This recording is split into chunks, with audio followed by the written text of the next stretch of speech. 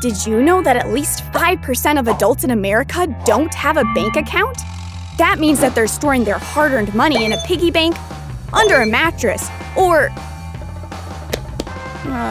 whatever that's called. This is our secret spot. It's very secure. Are you sure? Yep. Totally. Well, most individuals and businesses store their money with a financial institution for safekeeping.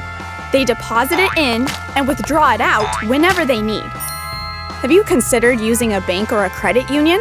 What's the difference?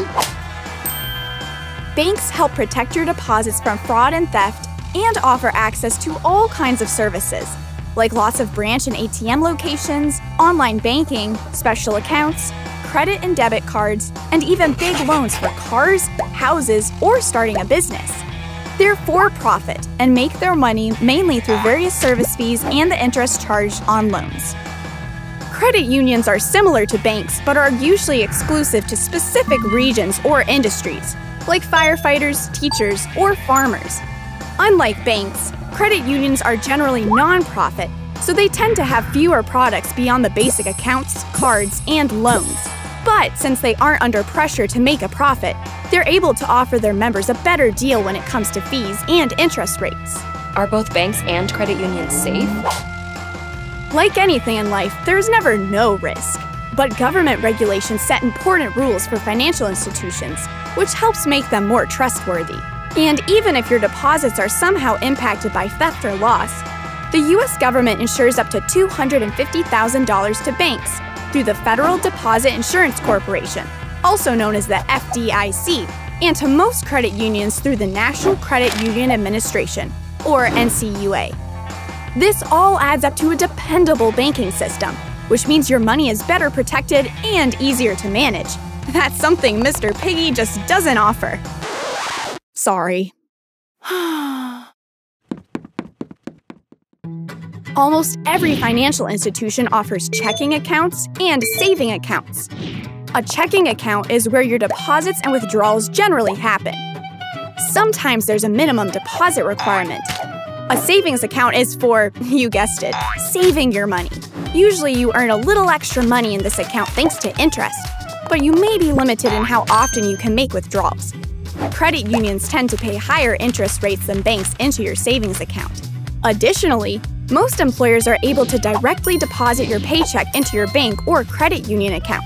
That saves you the trouble of having to manage the cash or check yourself. For simple account needs like deposits and withdrawals, you don't have to wait in a long line during banking hours. Automated teller machines, or ATMs, are convenient ways for you to access your account on your own at any time. Banks tend to have more ATMs and more locations than credit unions. So, do I need to withdraw cash every time I go shopping? Now give me the beat. Nope. Once you've got an account, you'll probably get a debit card. These handy little cards link directly to your checking account and allow you to pay for things using the money that you have available, without having to actually carry the cash. Spending more than what you have in your account will result in penalty fees, though, so be careful. All right. How do we get started? First, determine your financial needs. If you need access to more locations and ATMs, or you like doing your money management online, then a bank may be better for you.